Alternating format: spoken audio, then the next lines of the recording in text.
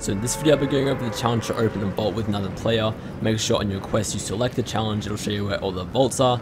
Then just mark one that you want to go to so make sure teammates know where to go. Now it's also very important to know that this is going to work the same as the cosmic chests. You have to do this in a mode that isn't solos, and also if you're doing it in trios you have to have all 3 people there. It can't be 2 people, it can't be 1 person.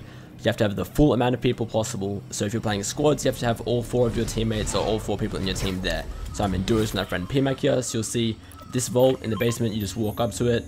You can see there, once both players are present, you can see that it's going to open up like so. And then you can see top left, challenge completed. Slowly but surely this vault is now opening up. And let's see, on the inside we've got a few different chests with some alright loot in them. You can see they got some blue guns, got some purple guns, not quite as insane as the vaults from back in Chapter 2 Season 2. However, they are still pretty cool. That's it for the vaults. If you guys do have any more questions about anything that I covered in this video, comment it down below and I'll do my best to get back to that. Otherwise though, that's it from me for now, and I'll see you all next time. See ya.